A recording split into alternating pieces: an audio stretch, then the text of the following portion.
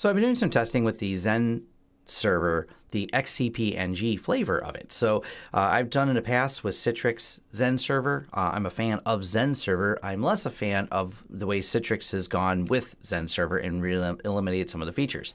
So this video is about the XCP-NG Xen server.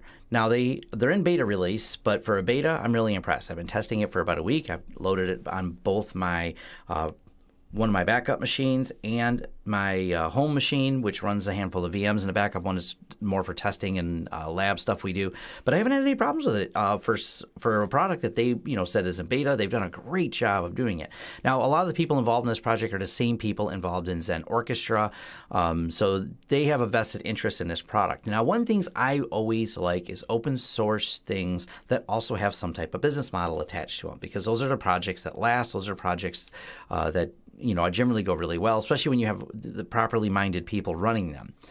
This is, the success story of Red Hat is having an operating system that is open source but selling support packages, and that's actually their business model as well. They sell both the Xen Orchestra, they have a paid support version, and they have the Pro support, which it says coming soon, which is they set up a website. So you have the XCP-NG.org and XCP-NG.com, which is going to be the paid support. And this is great because a lot of people want to deploy something. Maybe they want to play with it in the lab or at home. And this is wonderful because you can get the full featured version with limited amount of support. But for those running enterprise who have a lot of complicated setups and they go, I really want to be able to call someone who's an expert on this because, running it's easy, but some of the complicated setups, they have an option for that where you can get paid support. That's something they're working on. Like I said, this is a great way, in my opinion, to support any of these projects. Now, bring you through the install real quick. And what it is and wasn't. So if you're not familiar with Xen server at all, pretend you've never heard of it. It's a type 1 hypervisor, which means it installs on the bare metal and is a completely loaded on the machine. It is a server and enterprise ready, will run in a lot of enterprises. Xen server is very popular. It's very big. It's a really great product in my opinion. So really simple. You download the ISO, which they have a link here, and I'll leave a link to this. It's easy to find. Download it, copy it to a USB or burn it to a CD, whatever the methodology you're going to load it on the server. Make sure you get a server ready for it. And there's also, you can Google the system requirements for it, but generally have plenty of hard drive space and plenty of memory because you're going to be running a bunch of virtual machines. So most modern processors support virtualization. There's a whole list on there that's a little not hard to find all that. Their current version is 7.4. They're actually following the same versions as a Citrix Xen server. The install was really straightforward.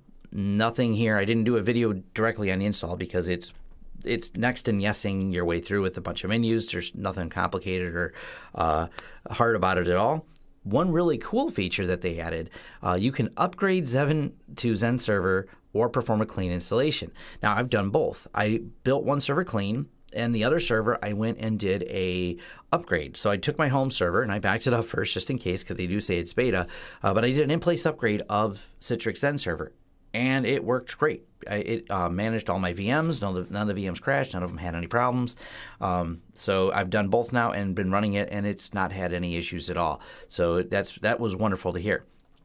Now, the installation, the only thing they skipped right here is there's a spot where it asks you about networking. You can say DHCP or set your network address, and you select all the hard drives you want to provision for it. So if you have a system with multiple drives in it, you can provision those for the setup.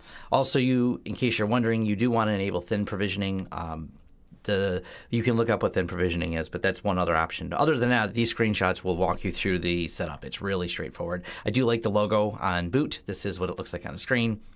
And then you're into the management console that you see at the direct console. Now, the first thing you're probably asking is, well, how do I manage it? Because you can't use the Citrix Windows Xen Center thing. Well, that's where we have this. And I know you can just import VMs and download and import them. You can do it all from the command line. Some people aren't as adept at that. So what you can do is SSH in, copy, and I have a console pulled up over here, paste. And if you literally run in there, and by the way, I did customize my terminal here. Once you log into Xen server, you can go in here and pull in and deploy the Xen Orchestra tool. Now, there's two different versions in Orchestra. There's the Community Edition, which you have to build yourself, and I may do a video on that sometime.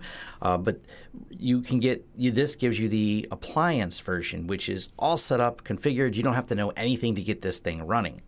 And once it's up and running, you can log into the Xen Orchestra. And I'm actually going to go into the one it deploys, which is this one right here. And you can go in and see it working. Now, this is our XCP-NG backup, and I called test box. We just built a second box to show it working, but haven't had any problems at all with it. Like I said, everything works really well.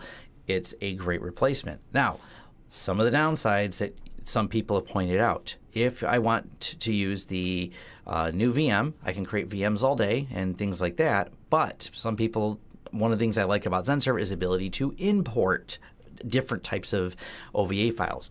Then, unfortunately, if we do an import, is only for the full version of this, or you can load the Community Edition. Like I said, this is an important distinction I wanted to make, because some people say, well, I can't import my VMs, so I don't like it as much. You can still do these things from the command line. You can still import XVAs from the command line, but you do need to either pay for support, buy a license from them, or roll your own. And this is actually my own server I rolled that has the entire version of, it's the same thing, but if you notice, it's got the no support down here. This is the other version.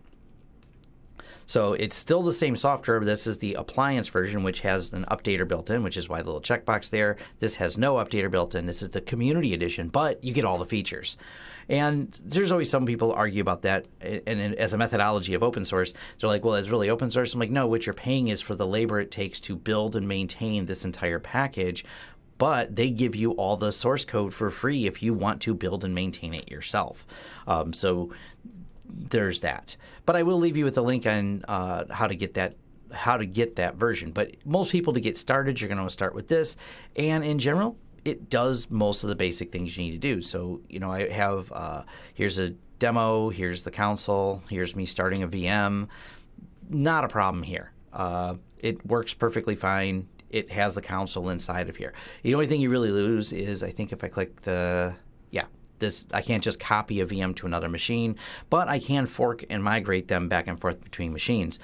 Also, one of the things you may be wondering, feature support, Xen Motion and things like that, moving machines between two separate hosts, no problem. So I can move my virtual machines around, I can snapshot them, all the features and all that are in here, and that works. You don't get some of the import features, and you have to do them from the command line, which aren't that hard to do.